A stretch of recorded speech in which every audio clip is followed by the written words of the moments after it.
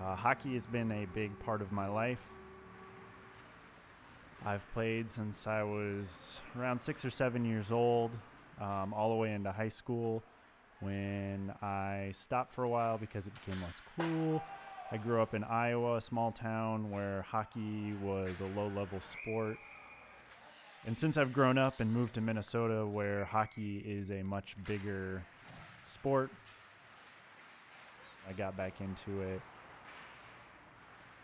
The rink represents my playing of hockey, and the player represents my love of the game professionally.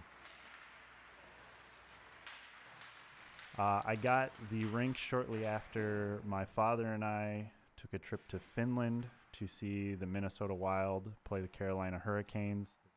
My dad's always been there with me for hockey. He taught me how to skate. He took me to every practice, every game. Hockey, for me, is a big stress relief.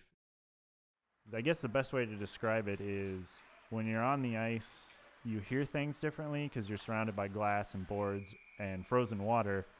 It's cold, but you're hot because you're exercising. So it's like a cool breeze on your face, but you're also being really physical and active. I guess it'd be kind of like if you ran a lot during the winter.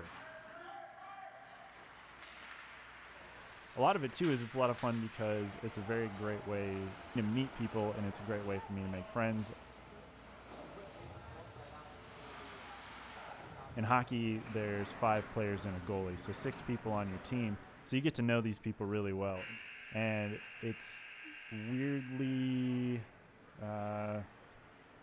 sort of romantic, I guess you could say. And I don't know, it just feels good to, you score a goal or you're part of a team that's winning. It always feels good for that.